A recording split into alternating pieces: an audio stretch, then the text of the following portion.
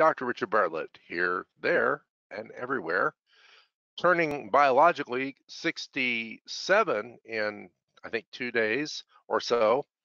And it's always interesting. I go very introspective right before my birthday, say 6 weeks before. There's a 6 week cycle, and I get very kind of withdrawn.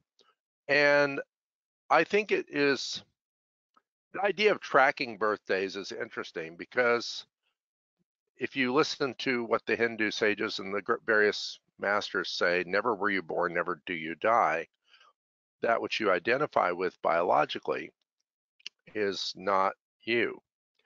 And so Nisargadatta Maharaj talks about to find out what the consciousness of you was like before birth or at the moment of birth, track that backwards.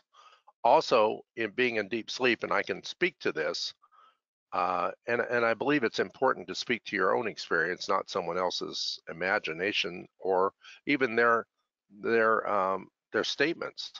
When you're deeply asleep, and for many years I didn't have a lot of dreams in my sleep, what you identify with as you is not there. So is there a you that you identify with in when you're awake? And are you really awake? Or are you dreaming that you're awake? I'll see you next week.